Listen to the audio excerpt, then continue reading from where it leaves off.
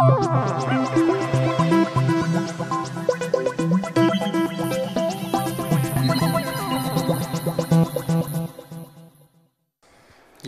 hello from me too. Sorry about that. So I talk a little bit about automation, infrastructure as a code. Mainly I will show the tools Terraform, Packer, and Ansible. First of all, who's me? I'm Stöps. I'm with Linux for ages. Who's born after 1994? Oh, who knows? Yeah. So, yeah, it's long. So I work mainly with application servers, but since a year or so, I do more and more DevOps, Docker stuff, and so on. I love Vim. I never got into Emacs, so I stay with it. I like TETshell, like Lyra. So let's start. No. I want to greet and thank some guys. So I want to greet my family, which is very. I hope they sit at home and watch the live stream. Thanks, girls, for supporting me. Thanks for the organizing team of the Gulasch Programmiernacht. It's a great event. I'm a first timer here. So, but now let's start. So my history. I started in the last century as an administrator, mainly with bare metal servers. So. Really hard stuff with special weight. We had special shoes to run to all our servers. We had to update them. When we wanted to get a new application, we always had to order new servers or new metal and deploy on these machines. Network was slow, so mostly the servers were in-house, so we traveled all around the town and watched our servers. Then we started with virtualization. I think we started with Vmware shortly after 2000. That was the first time where we could deploy stuff without ordering hardware. Quite nice. But we still worked like before. So provisioning, deployment, still everything was manual. So a little bit easier, but I would say more work, because now, before we had an operating system with our application and dependencies. Now we have, or we had, an operating system, a hypervisor, and in each VM operating system which needed updates. So this huge amount of servers, when you start with virtualization, is named server sprawl in infrastructure as a code.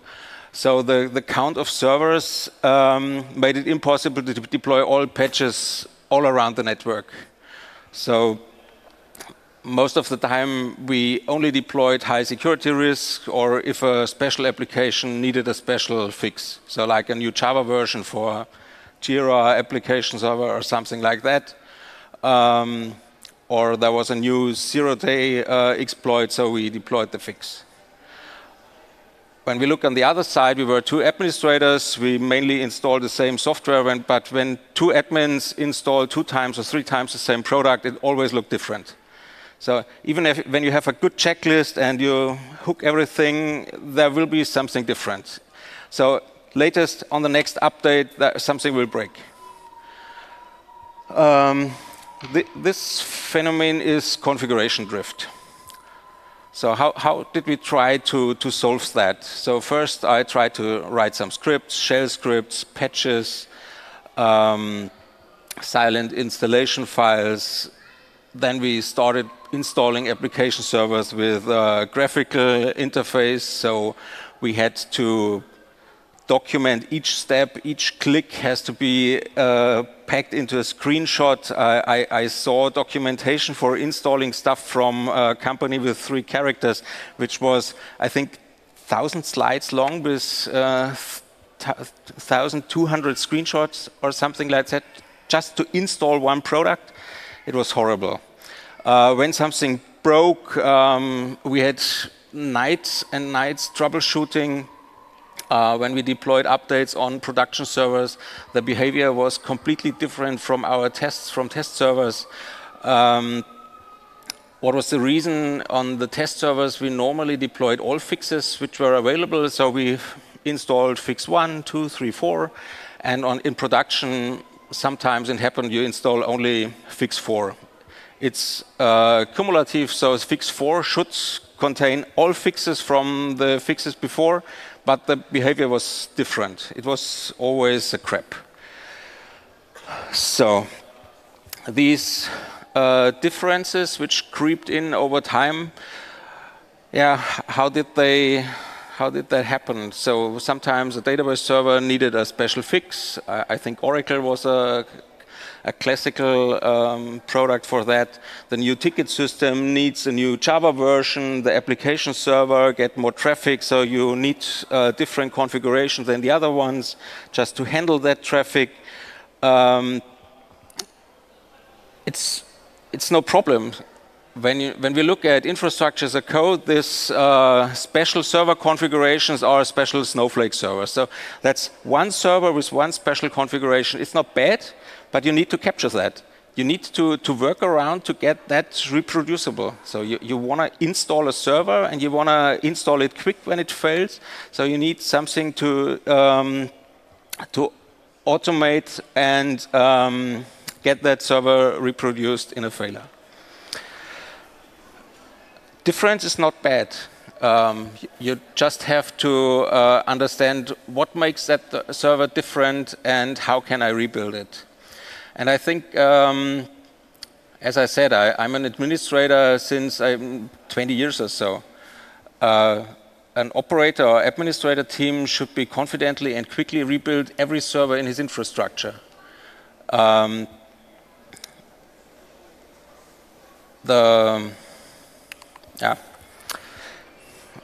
I think everybody who is in IT for several years knows that famous servers. So there's a server under a desk of an old administrator.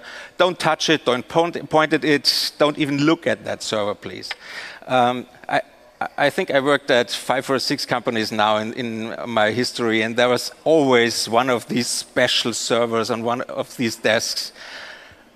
Ages old, Windows NT 3 point something,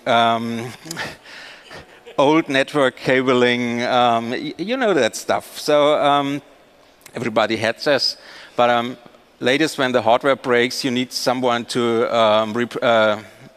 replace that service. But how? Automatic deploy is available since years now. There's Chef, there's Puppet. I think Chef is available 10 or 15 years now. But most of the administrators I know use that tools only to initially deploy a server. Nobody will run that against a server which runs already 2 or 3 years, because maybe there will something break, so don't touch it. No. Maybe a colleague was there and did a manual change, so I will break it when I run the automatic tool. So no, nobody wants to do that, or only few of us. Why? So this fear spiral is, why are our servers inconsistent? Because we make changes outside of the automation tools. And I'm afraid to run my automation tool. Maybe I break something, and on the other side, the server is inconsistent. So I'm always turning around and around and around. So there is, it's around some years now, the infrastructure is a code. When I read the wording the first time, I thought, what the fuck, I'm not a developer. So why should I write code? It's just server. But think about it. Our virtual environment already is code. There are virtual machines, it's just code. There is a virtual network, there are virtual disks. All definitions are just, it's a little bit of code. And what is code? Code is text. So Python is text. It's just how I interpret it. You know what I mean. For code, there are tons of tools available to work with it. There are editors, there are version control systems, there are build servers to work with it. And our developers work since ages with text and code. So I think we can handle that too. So the principles of infrastructure as code is systems need to be easily reproducible. Systems are disposable, so when something breaks, I can just exchange it. Systems needs to be consistent.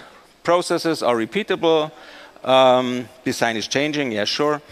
And our processes should be as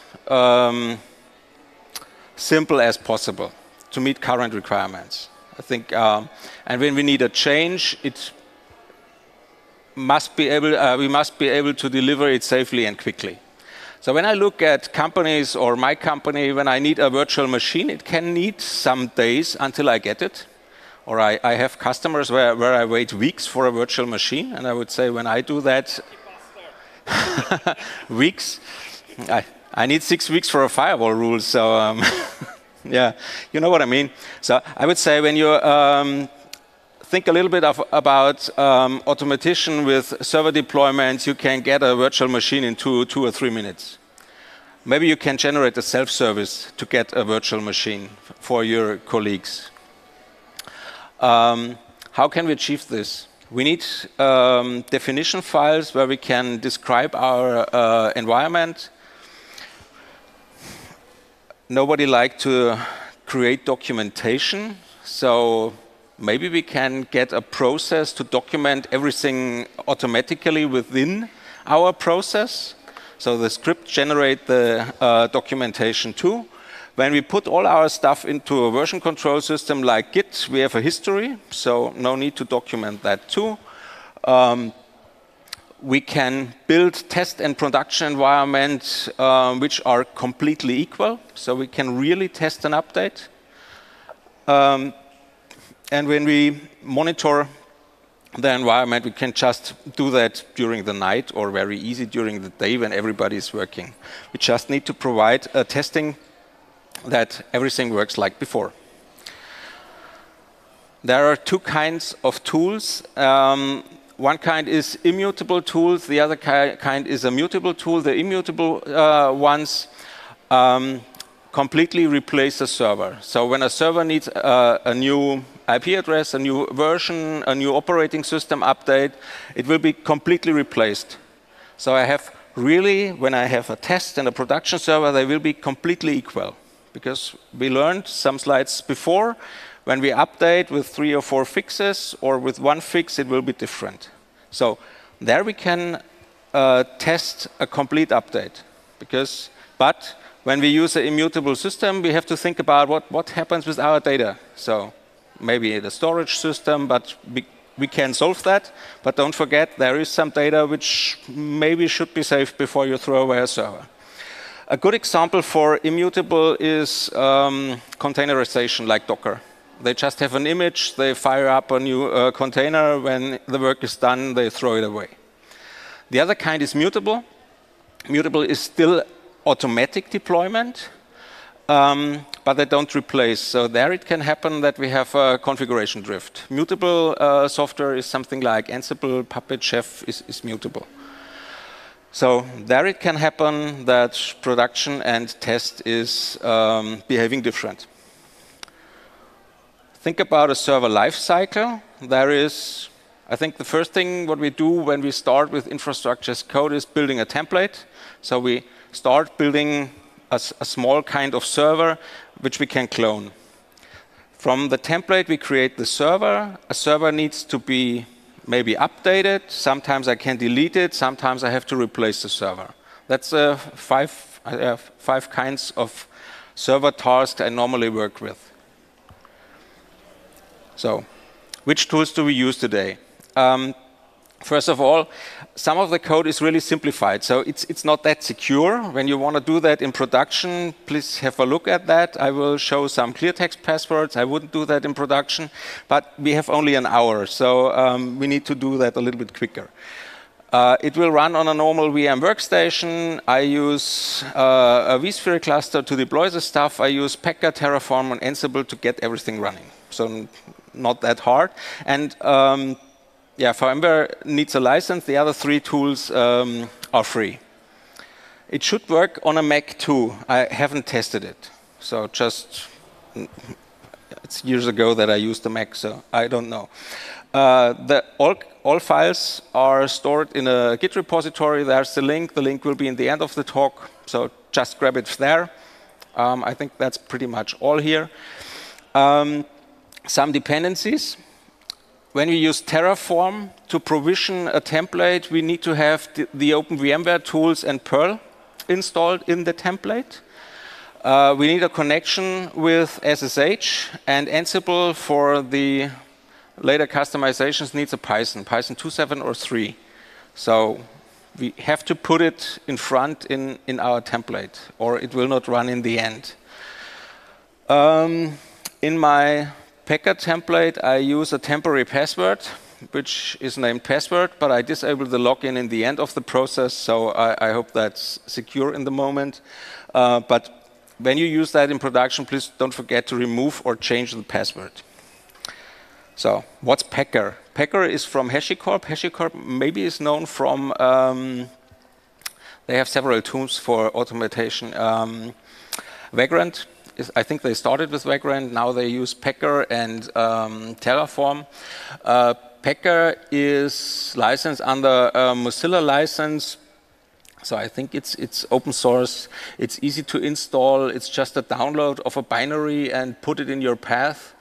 And there are hundreds of templates on GitHub and GitLab to deploy Windows servers, clients, or Linux machines. So you can find nearly everything. I will do a CentOS deployment here. So that's all builders Packer can use. So you can do nearly every cloud template, Docker templates, Kubernetes, VirtualBox, VMware, KVM, LXD, Hyper-V, who wants just a file. So that's pretty much all. You can provision each template with standard shell, local shells, Windows shell, PowerShell, Puppet, Chef, yeah, that's pretty much all, and Ansible. And as a post processor, you can just upload it on a Docker registry to a cloud provider, on a vSphere machine, on a vSphere cluster. VMware ESX, I think so, is there, or Vagrant. So a ton of tools. How to do that? First of all, I created a Kickstart file. So that's standard. We can use Kickstart files to deploy Red Hat or CentOS, I think since 3.0 or so. I started with 3.0, I would say, yeah, since 3.0. The only thing I changed here from the standard Kickstart is I changed the keyboard to German and the time zone. Everything else is just, there's a swap partition, and one thing here is a encrypted password. That's password encrypted as SHA-256. So you can put here your password, and even when you put that onto Git, it should be safe. So we will start our deployment with that Kickstart script. How is the deployment of, or how do we build the Packer template now? The builder is, we use VMware ISO, and the most important one here is we want to boot with our Kickstart script. So the Packer script will type in the Kickstart script during the boot process. We communicate with SSH. The guest OS is a CentOS 7 64-bit. We use a minimal ISO file. We have the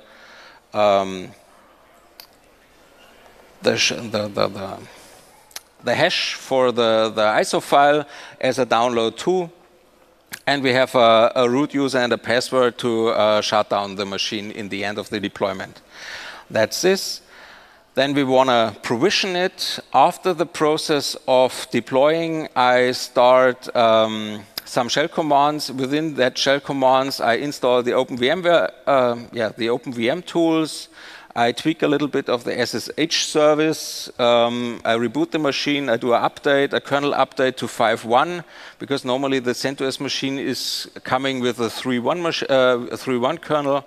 So that's just everything in the template. And I install OpenVM tools, Perl and Python. So when the template is finished, I can work further with Terraform and Ansible. Here's an example of one of the scripts at the bottom of the slide. So it's just a yum, install OpenVM tools, install Perl, and then restart the VM tools service. That's pretty much all. It's important that the Packer template restarts one time because the vSphere cluster won't recognize the OpenVM tools without that reboot. Now that's a little bit, that's something to think about. Then the post-processor, in the end, I just upload the result of my template process to the vSphere cluster. So I need a server name, a cluster name, the disk where it's stored, and then it starts the update. The username is fake, and there is no password. Yeah, okay. And in the end, I showed we use builders, provisioners, and post-processors. It's one file. It's a JSON file. Just copy the 3 slides together or use the GitHub file. And then we can run the Packer command. First of all, validate it. And there is an error. The build command is not validated. It's build. And all variables we use within our JSON file can be set on the console. So I set my vSphere password on the console. I use a timestamp for my template name that I know when I build that template. And that's pretty much all. And I hope, yeah, that's all. I used, where is it? Here? No. There. We use just one disk. So I haven't changed anything in the default settings. The VMware will build on a, I think, 40 gigabyte single hard disk. But we can change that with Terraform later during that process.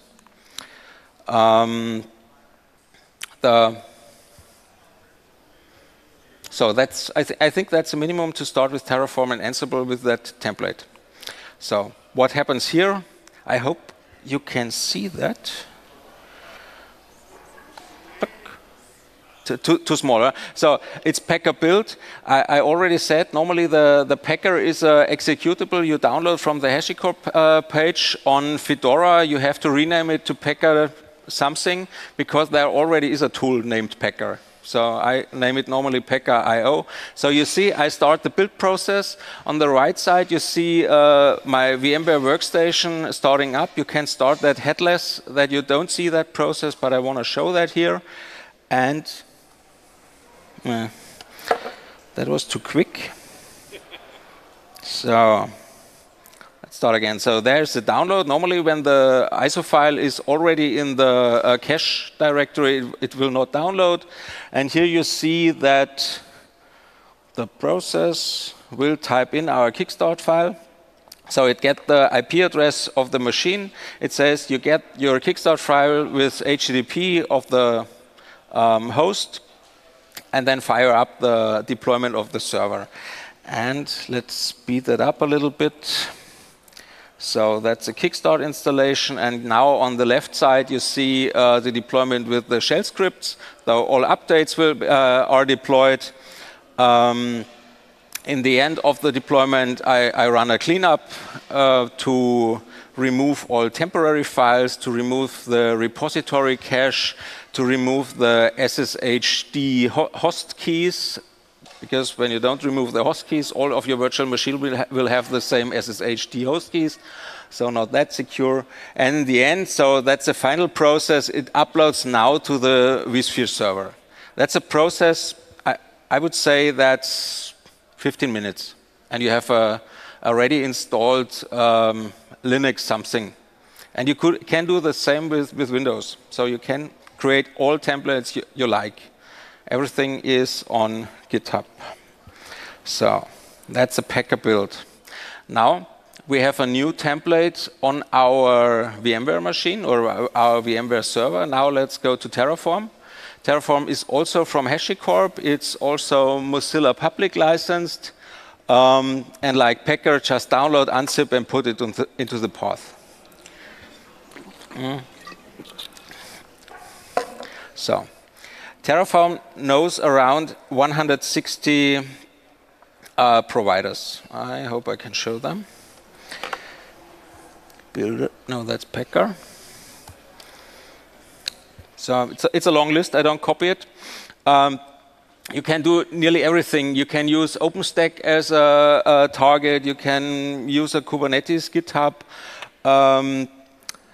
There are plugins for monitoring systems like Isinga, Grafana, Prometheus. So you can do really everything during the deployment. So even register a new DNS name, configure the virtual network, upload to a cloud provider, and so on. So it's not limited to VMware. You can do everything. So here's an example we use, and it's on the Git repository too. Terraform has its own configuration language. It's HCL. It looks nearly like I would say YAML. It's a little bit different. It's a mix of YAML and JSON, but it's not that hard. I have a build Terraform file where I normally store the information of the systems I want to deploy to, so my cloud provider or my VMware environment. The GPN19 server 1 and 2 are two server definitions. We will generate two servers. The .terraform file is just a plan. Ignore it. The .terraform are the plugins. When you just have the TF files and do a Terraform init, Terraform downloads all plugins which it needs to deploy the stuff. The TF state files will appear when the first deployments are ready. So when I deploy something with Terraform, the state is stored in a Terraform TF state file. And in the end, I have a variable file where I provide some information about the environment, like DNS domain, passwords, and something like that. And a version Terraform file, there is the version where you define that stuff. So it's looking like that. So that's our variable definition. We have our vSphere server name. We have our vSphere user and password and data center and so on. And I think we have a look at it live. Is that big enough? So readable from, yeah. Let's start with the build one. So provider, vSphere, project folder, which data center, so that's all VMware stuff, network, in which folder will it be deployed. So that's the first things. Then the variables, DNS server, string list, so that's my DNS server, what's my admin password to get to it with SSH, which template name, and my SSH public key that I can work with Ansible and that machines. That's this, and half an hour. VM GPN server 1. So that's server definition itself. So the server name in line 1. Which pool, that's a variable. 4 cores, 4 GB of RAM. We have a 100 GB disk. That's the IP address. Gateway. Our provisioner. With that provisioner, I just deploy my SSH public key into the root user that I can work with Ansible and that account. And in the end, because we created a template with Packer where the password was password, I lock the root account with lock. So nobody can log in with the password, but we can still log in with an SSH key. That's all. So that's this. So we saw that, we saw this. That's the main commands. when we are ready with our environment and our Terraform files, we do a Terraform plan. We can set some variables there, like our vSphere password, like the template name, so we can use it in a build pipeline and needn't change anything in the file itself. It generates a plan file. In that case, the name is rebuild Terraform, and when we run Terraform apply, the servers will be generated. Destroy means everything in the definition files will be destroyed, so hardly deleted from VMware. And with taint, we can just decide which servers will be deleted. So we can say, okay, we define 10 servers. One of them is a little bit creepy. We can taint that one server, so it's marked for deletion. The next one, next time when we run a Terraform plan, it's marked for deletion. Apply, and it will be deleted and automatically new deployed. And we have a fresh installed single server, even when 10 servers were defined. Some videos. I don't want to show any host names and passwords, so that's the reason for the videos. That was a Terraform plan. You see here the server name, the folder name where it's deployed. The plus means it will be generated or created. It created an output file, and it shows the command to really install or to really create the servers. Now creating, I speed it up a little bit. I would say that process generating 2 or let's say 10 Linux machines on a normal VMware cluster will need about 2 to 3 minutes. And it's always the same. 2 servers needs 2.5 minutes, and 10 servers needs nearly the same. So it's just a parallel task. You see here, Z-Shell Martin, 2 minutes, 34 seconds. And the folder and 2 machines were created. Ready. So now the taint. Is too fast? No. Server 2 was marked as tainted. When I do the plan again, it will show me. Speed a little bit up. 1 add, 1 to destroy. So it will destroy my server 2, and in the same task, it will generate a new one. So, always check the output of this plan. Question?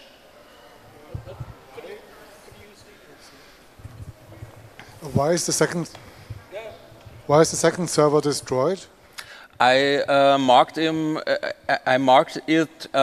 for deletion with taint. I just said, okay, there happened something, so maybe an update failed. So I can just say, okay, I taint 1 server even when I had 10 definition files. So I needn't destroy everything in that environment. So like the 2 servers, I just can say, okay, that 1 server, please create it again. So taint it for deletion or taint it for recreation, run the apply again, and then it kick away the old server and create a new one, maybe with a new template, and that's all. That's the main reason, just to show it here. I have an application server deployment with LDAP, 2 database servers, 2 web servers, load balancer, and I would say 3 or 4 vSphere servers in the background. So there are 10 definition files, and sometimes I just to kick away the LDAP or something like that, and so can say, okay, taint the 1 server, recreate it, and I can start from the beginning, but the rest of the environment just stays. And the complete destroy, that's the fastest one. I would say destroy is a thing of 10 or 15 seconds. Type in yes, so it shows us 3 things will be destroyed, 2 servers and the folder. So return now, and now that's fast.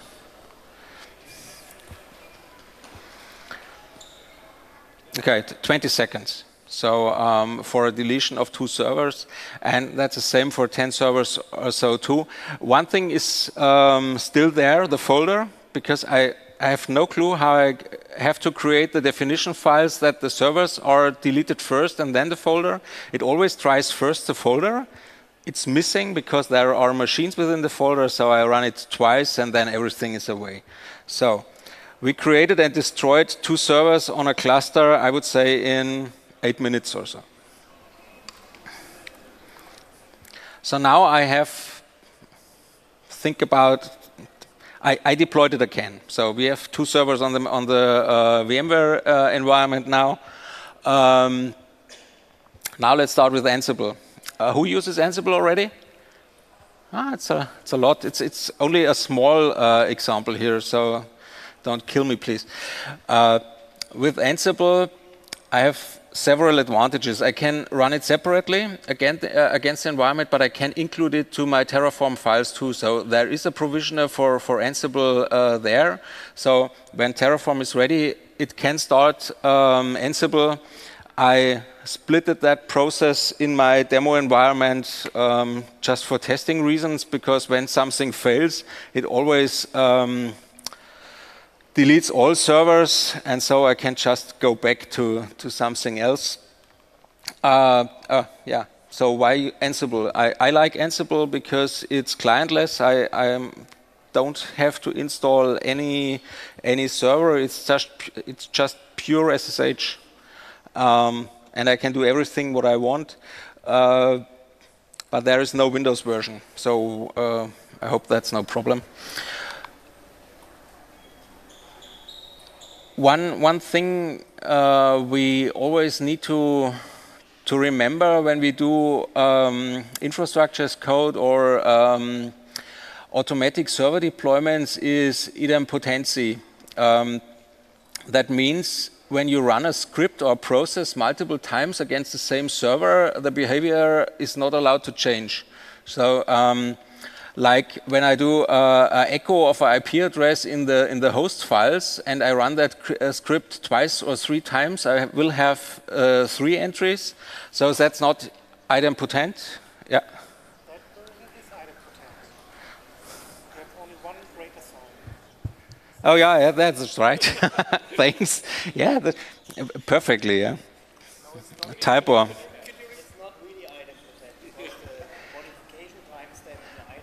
Yeah, that's right. Just sum it up for the recording. Yeah, the comment was that command is really idempotent because we have only one greater sign, and so the file will be overwritten each time when we start it. So there must be two of them. That's right. That's a typo. Just a small example. What you have to recognize here. That's a small example for our 2 servers. So we will see the inventory where we define some server groups. We will see some group variables in the group variable folder. I defined 2 roles, a common role which will be deployed to all of the servers, just an LDAP role where we deploy an open LDAP to one of them. We see some template files with Jinga 2 templates and the site YAML file with the whole definition of the Ansible task. Inventory file, I defined a server group GPN19 and a LDAP, so only on server 2 we will deploy open LDAP. The common tasks will run against both servers. That's the site YAML, so we see here the all group, so hosts all, always meant all groups even when they are not defined, and the hosts group LDAP will set the role LDAP for deployment. Install open LDAP here. The variables, I learned that some weeks before. In group variables, the all folder contains variables which are used in all roles and all server groups. When you define a group name folder under group variables, it's only valid for the group name. So I can have a GPN19 group name here, and then we have variables which only are valid for that group. In my example, I put the passwords for LDAP into the variable file. I would say best practice is to use an Ansible vault. Don't use that in production, please. But we see here we define the LDAP domain and the password.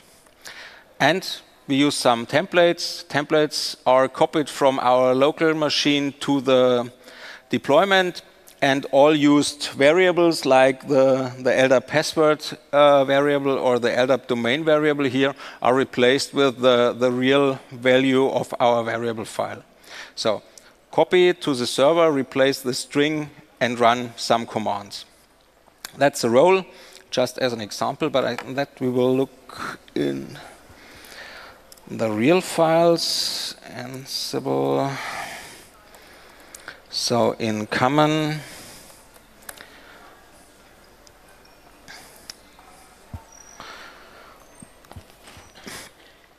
first 5 lines, we disable the firewall service. So the state is stopped, it's not enabled. So even after restart, it's off. I disabled SLinux for testing purposes. For production, I would enable it.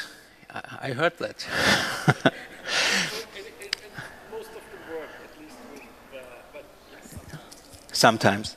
So we changed some limits. So number of open files, number of processes. We install some additional tools like Ansible and Vim. I update the SSH configuration, like I allow X11 forwarding, and in the end we restart the SSH service. And for the roles LDAP and for the LDAP task, we install Open LDAP server and client. We enable the slapd service. We copy the Jinga templates. The tags parse means that our variables are replaced. We copy the sample configuration. The sample configuration is already on our deployment because it's installed with the Open LDAP server package. So we need the remote source yes command here. So the process will copy machine to machine folder. Then the config script where I start the LDAP service or configure it, and in the end I remove the config script we used here because there is the password in it. I just delete it here with that task. So I think that's pretty much all here. Let's automate. Here's one. So that's example here. We saw that, and when you have installed Cowsay with your Linux machine, Ansible always use the cow. You can disable that with a variable in your bash RC or zshell RC. You see it runs through now. We see which server is changed. The limits changes here. VI is installed. Here it was a little bit fast. And now the Open LDAP is installed. The Open LDAP task in that case generates a new server with 20 users, 20 passwords. And in the end, I think I restart and that's all. So that's a deployment of Open LDAP with 2 servers. And only speed up a little bit. So that's normally 3 minutes. So, benefits. Why do I do that? Because I already said it. All servers are always looking the same. When I need an update, I just generate a new template, run my scripts again, and I have the same environment with all actual patches. So when I want to test something, I build a test environment, test all updates. Maybe I get the data from our production. I can test everything, I can script it, and in the end I know when I run that against production and I rebuild the production environment, it will run again in the same way like the test environment. Normally nothing should break here. Administrators don't like to create documentation, so the process should document nearly everything itself. It saves a lot of time. Yeah, that's pretty much, yeah, I know.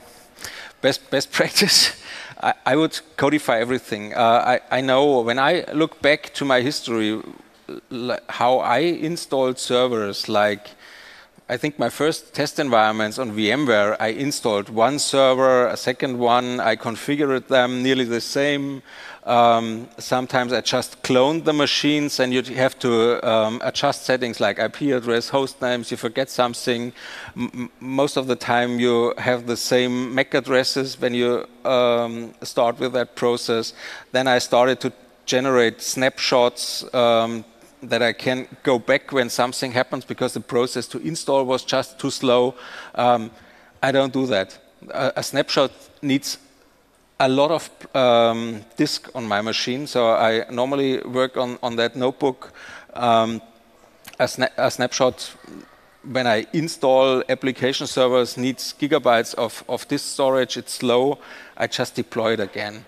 When I think I did a SAML test environment some weeks ago, 8 or 10 machines, 2 Windows 1, 6 Linux, half an hour work, and the stuff is just working. And in the end, when you are ready, you just throw it away because you know when you need it again in a half an hour of work or one night running and the machines are restored, you have the same again.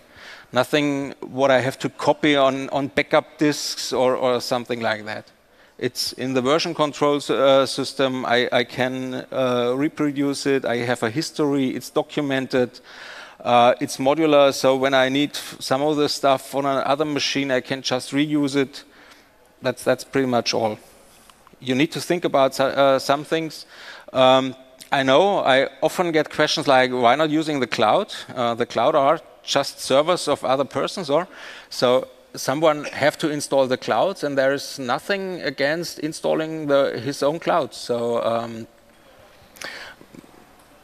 when I look the last 2 years, what we are doing on with Kubernetes or server testing or rollouts, test server deployments, I think I save 50% of my testing time.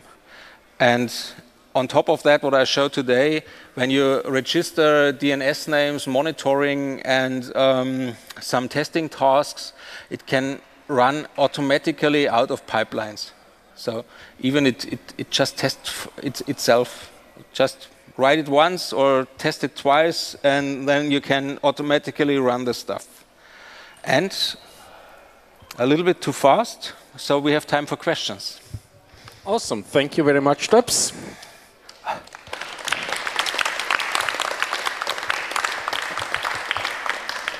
Other questions? Yes.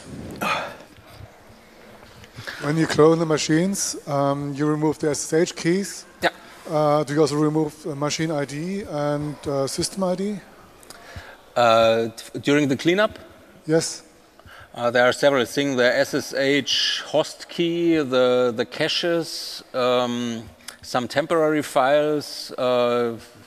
I think I reset the repository fastest counter, so you get the real fastest repositories when you deploy the stuff. There are several things. The script is in the Git repository. Just have a look at it. Further questions? Sonst noch Fragen? Bother him. So, I have no mana, so that's a reason, no questions. Huh? Yeah, think about that. I normally give beer away, but too late today. Next time. Yes, just a second. Yeah. Run. No. Run, Forrest. Too many accidents happen when we're running, so no running. I see there some feature overlap between Terraform and Ansible. Can you give some best practices, which tasks you give to which tool, like especially setting up a server software and configuring it? Do we do this with Ansible primarily or better with Terraform? It's a personal thing. So I know several people build different templates for different servers. So that's the first thing where you can start. So you can have a different template for, let's say, database servers or web servers. I decided to just start with one template with Packer. Then I went to Terraform. In Terraform, I normally deploy my SSH keys because it's not only me who works with the server, more people will work with that server, and sometimes a web server needs another SSH key like a database server, so it's a good place to store the SSH stuff there. You can already deploy things in Terraform. It speaks nothing against it. So in the moment, I try to move a lot of stuff what I formerly did with Ansible to Terraform, because Terraform for me is the youngest tool, because I started at latest with it.